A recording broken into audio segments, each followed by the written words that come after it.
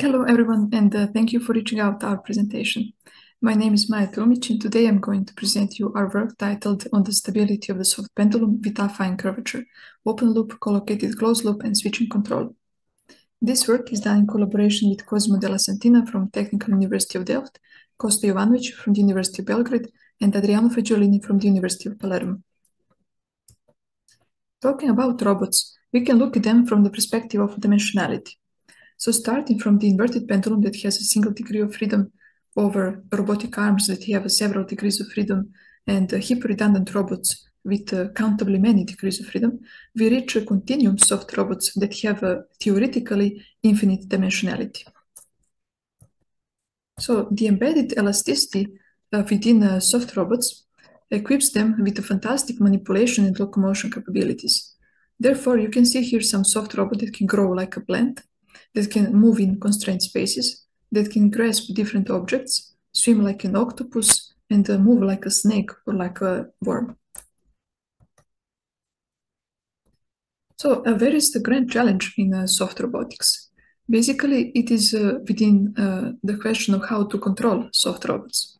Here you can see a general dynamic equation of one soft robot. And if you look separately at the terms that compose such dynamics, you can see that this system is basically highly nonlinear. Moreover, it is also inherently underactuated. Here you can see the kinematics of one pretty simple soft robot that we will going to consider today. And you see that the amount of nonlinearities even for this simple system is quite amazing. Regarding the underactuation, there have been different approaches to control a soft robot. One approach is to use a model-free control, such as machine learning and empirical methods. Then one can assume artificially that soft robots are fully actuated and then apply model-based feed-forward control or feedback control. Another solution is to linearize the soft robot and there consider that we have a linear underactuated system and then apply LPV framework or Kane scheduling control, or assume that the system is nonlinear underactuated and then use energy shaping control and PD poly control. In our work, we follow the approach where the parallel is made between rigid robots and soft robots. So in this slide, you can see some template models of famous underactuated systems that even though they were simple, they were quite important to understand how to control underactuated rigid systems. So here we have cart pendulum, Furuta pendulum, Pentubot, and Acrobot. And in this paper, we consider a soft inverted pendulum that is basically a soft counterpart of Acrobot. Therefore, similarly to these previous models, our soft inverted pendulum has 2 degrees of freedom and 1 degree of actuation. So let us now see what they are. So 1 degree of freedom is the tip orientation, and another degree of freedom is the average orientation of pendulum segments, while the actuation is basically the torque that acts at the tip of the robot. The aim of our paper is to provide a guideline for soft robot design. Basically, we want to investigate how physical parameters of a robot affect potential energy shape and pattern and stability of equilibrium points. Then we examine the stability of collocated zero dynamics of such underactuated system. And finally, we propose a switching control strategy. So let us now delve deeper into the soft inverted pendulum model. We have here 2 configuration variables that are Q0, tip orientation, Q1, average orientation. This soft pendulum has an affine curvature, which means that it is an affine function of a local coordinate S. S is a local and normalized coordinate that goes from 0 to 1, and it denotes where we are along the pendulum's central axis. Then we have another local coordinate D that determines where we are along the width of the pendulum. So we have one soft pendulum whose length is L and whose width is D. For some point SD on this pendulum, we can define local stiffness K star and local mass M star.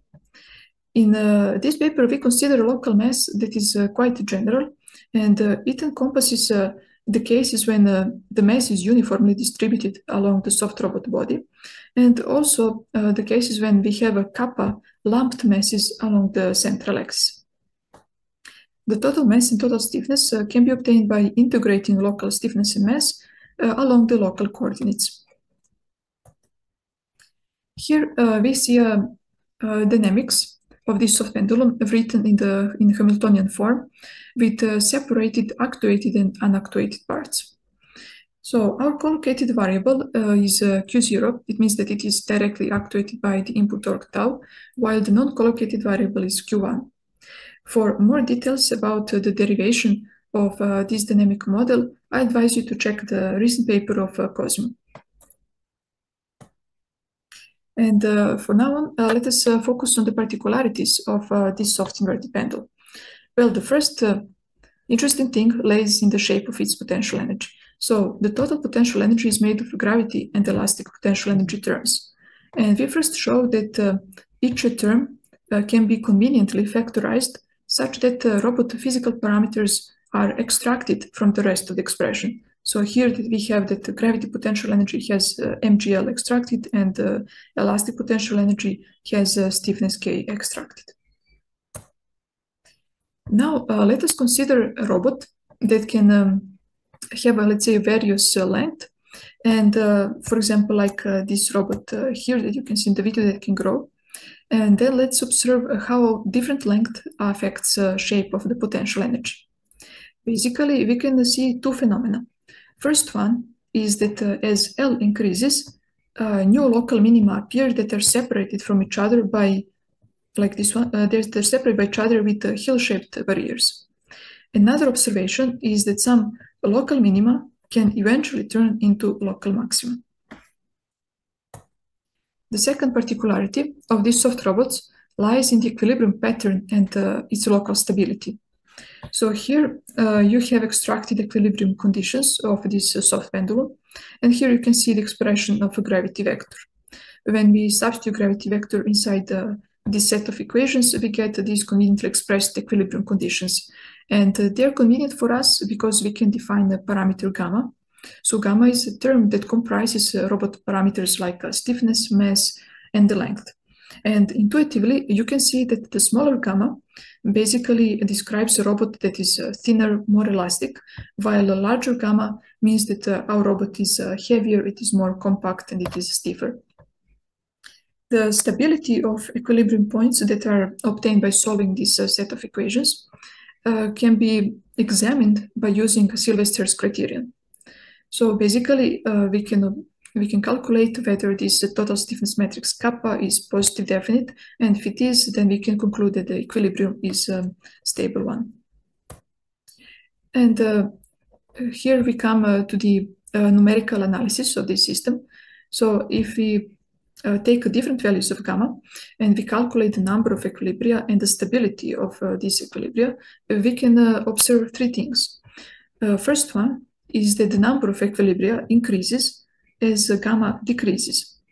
Then the second one is that once a stable equilibrium can, for a smaller value of gamma, become unstable. However, in that case, two stable equilibria appear in the vicinity of this unstable equilibria, which implies that our system is a safe system. Then the third observation is that stable equilibria exist even for small gamma. Okay, so far we've just been involved into the equations and numerics, but let us see what physically it means to have a different gamma. So here for gamma equals to 1, it means that we have one equilibrium that is stable. So basically pendulum is able to sustain itself in the upright position. Then for some smaller gamma like 0.25, our pendulum can fall on one or to another side. For some gamma that is quite small, like 0.01, we have a pendulum that is so thin and elastic that basically it can swirl around the base, and then we get a new set of equilibrium points. Okay, let us now consider the case when we also have some non-zero input torque. So tau bar is different from 0, and gamma is constant and equal to 0.01. When we calculate the number of equilibria, we can notice that for larger values of tau bar, the number of equilibrium points reduces to a single one. And let us see what it means in the Cartesian shape. Basically, it means that we can take our pendulum And by applying a higher torque, we basically swirl it around the base until it gets some circular shape like this one, or like this snake, which embraces this poor guy. Okay, so let us now talk about the closed loop control. Here we will examine the collocated control, and starting from our well-known dynamics that is separated into actuated and unactuated part. The aim of our control is to regulate tip orientation to some Q0 bar. To achieve that, we will use some feedback load tau that is provided here. And we will assume that the system output is equal to Q0 minus Q0 bar. So by finding higher derivatives of y, we can conclude that the relative degree of the system is equal to 2, and the system dimension is equal to 4. That means that clearly we have one underactuated system. The zero dynamics equation is obtained by zeroing the output and its higher derivatives, and you can see it here. At this point, I would like to recall the theorem from the work of Spong that says that if you want to analyze the stability of the overall underactuated system, basically we can separate it to the analysis of the collocated part and the analysis of zero dynamic stability. And here we will assume that our collocated control strategy gives us a stable collocated part of the system. Therefore, the stability of the overall system depends on zero dynamic stability. So in the next slides, we will examine exactly the zero dynamic stability. As a first step, we can focus on zero dynamics equilibrium conditions that are provided right here in this equation. And then we can recall Lagrange-Dirichlet's theorem that states that the local minima of the system's potential energy are Lyapunov stable equilibria. This theorem has inspired us to consider potential energy function that is provided here. And basically, if we find its first derivative, we can see that it is exactly the same as zero dynamics equilibria conditions, which means that the equilibria of zero dynamics are exactly the extreme points of potential energy function. Then, to be sure that these extreme points are actually minimum of the system's potential energy, we consider and we calculate second derivative of the potential energy. And we state that the condition to be minima is actually that the second derivative is greater than 0, which is reflected in this condition. So basically, for the region that is painted here in the green color, this condition is satisfied, and all equilibria that are found within this region are stable equilibria. Similar analysis can be done for unstable equilibria. So basically, if we just assume that our second derivative is less than 0, we obtain this condition, and this basically means that our equilibria will be the maxima of a potential energy function. And this region takes this red-colored part of the chart. Moreover, we can also find a condition when we have satisfied global stability. So in this case, we need to have a second derivative that is greater than 0 for all Q1. And it is reflected in this condition written here. So basically, in this region painted in a darker green color. Now let us see where are the equilibrium points of zero dynamics. Here we can rewrite zero dynamics equilibrium condition in a convenient way, which allows us to analyze equilibrium for different values of gamma. And first, let us assume that gamma takes some intermediate value between 0 and infinity. Then this condition can be rewritten in this form, and we can basically plot this right-hand side function in this graph and observe one interesting thing. And that is that we can basically, for different gamma, let's say gamma equals to 0.05, we can draw a horizontal line, and then the intersection of this horizontal line with this function basically tells us how many equilibrium points we have. In this case, we have 3 equilibrium points, and this can also be observed in this Cartesian graph. And then let us look at some extreme points where gamma is equal to 0. Then equilibrium condition is basically that gamma 2 is equal to 0, and we have this we can find equilibrium in the intersection of a 0 plane with the gamma 2 function. So basically, we can see that for some small values of gamma, like 0.005, we have many equilibria, and you can see that we have here like 7 equilibria. Then another extreme point is when gamma tends to infinity. In that case, this term disappears, and we have just a single equilibrium that is Q1 bar equals to 1/2 of Q0 bar. So one of the main contributions of this paper is basically made by collecting all these regions and overlapping, collecting them on one graph and overlapping them with the function that presents equilibrium points. And in this case, you can see that when gamma is equal to 0.05, if you draw this horizontal line, it is not only that you will find how many equilibrium you have, but you will also have a clear idea about their stability. And you can see it here on this graph that here we first run into some Q1 bar equal to minus 1.46, it's stable one, then Q1 bar is equal to 0, it's unstable clearly, and then another one stable for Q1 bar equals to 1.46. And similarly for even smaller gamma equals to 0.05, so you have here, again, if you draw a horizontal line, you can obtain information about pattern and stability. Similar charts can be made for different values of Q0 bar. So we have here one example for Q0 bar equals to 2 pi. So if you draw a line at 0.05, we obtain just a single stable equilibrium.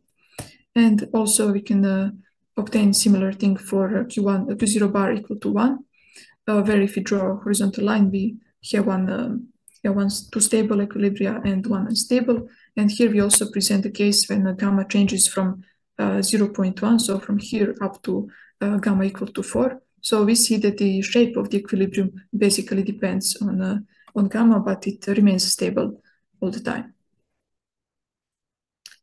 Finally, I would like to talk about the energy injection switching control, which we proposed in this paper. So the motivation is the following. We have some pendulum whose gamma is 0.05 and whose collocated variable is regulated to 0. And that pendulum from some initial position falls into unstable equilibrium. However, we are not happy because we would like our pendulum to go to another side. How can we do it? Basically, we draw the inspiration from the work of Spong, and we inject the additional energy in the system in order to be able to swing the pendulum and to move it to another side. A bit more complex case is for this gamma equal to 0.005, where we start from, so the pendulum initially falls into this equilibrium Q1 bar equals to minus 2.4, but we would like it to reach this one, minus 6.1. So here we first need to swirl the pendulum around the base, and then we regulate it to Q1 bar equal to minus 6.1. So that was all. Thank you for your attention. I am looking forward to discussing these results with you.